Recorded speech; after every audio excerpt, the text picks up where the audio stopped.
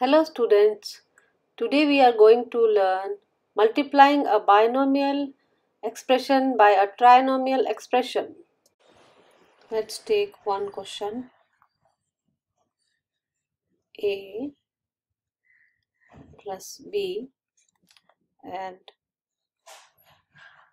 2A minus 3B plus C. इन दोनों terms को multiply करना है and this term is binomial term and this term is trinomial term. 3 terms वाले expression को trinomial terms बोलते हैं एंड 2 टर्म्स का वाले को बाइनोमियल बोलते हैं. इसको भी सेम प्रोसेस से करना है. फर्स्ट ऑफ ऑल ए लिखना है और प्लस बी लिखना है. दूसरे ब्रैकेट को आपको लिख देना है 2a माइनस 3b प्लस सी. इधर भी 2a माइनस 3b प्लस सी. इन सब को मल्टीप्लाई करना है.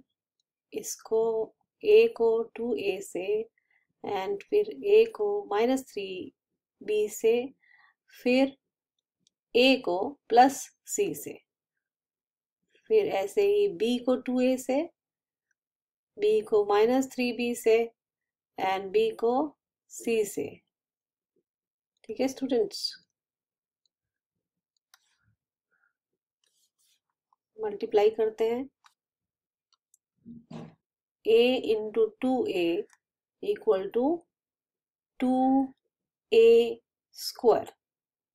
a into minus 3b, a into minus 3b minus 3ab minus 3ab.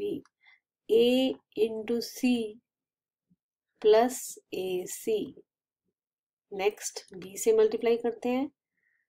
2 into a into b 2ab and minus 3b into b minus 3b into b is minus 3b square.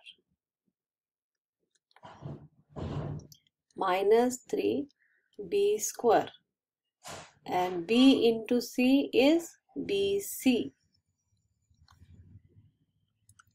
Now देखिए students, ab and ab इसको एक साथ कर लेते हैं. 2a square minus 3ab and plus 2ab plus ac और minus 3b square plus bc. 2a square इसको solve करते हैं. Minus 3ab and plus 2ab. Minus का साइन लगेगा एंड क्या होगा, अपोजिट साइन है इसलिए सब्ट्रैक्ट होगा. 3 माइनस 2 इज 1. 1 को लिखने की जरूरत नहीं होती है, ए बी लिखेंगे. ठीक है, माइनस ए बी और प्लस ए C plus B C minus 3b square. इसको ठीक से करके भी लिख सकते हैं.